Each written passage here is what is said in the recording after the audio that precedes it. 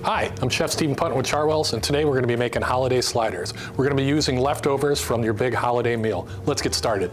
Okay, the first one we're going to be making is the turkey cranberry slider. So I've got some leftover roasted turkey here. I'm just going to slice it real thin, get enough for just one slider. Okay, we need to slice open this roll.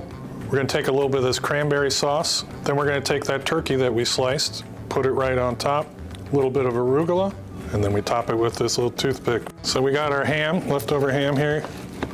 Get a couple slices over here for our slider. Okay, this time we've got a Hawaiian roll. Take some of our ham.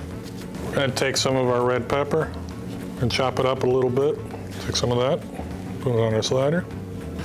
Take one of our pineapple rings, add that to it. And there we have our ham slider. Hi, my name is Kara and I'm the district's dietitian. These sliders are a great way to use up any holiday leftovers that you have to reduce food waste. They're also a great quick and easy lunch option. Delicious.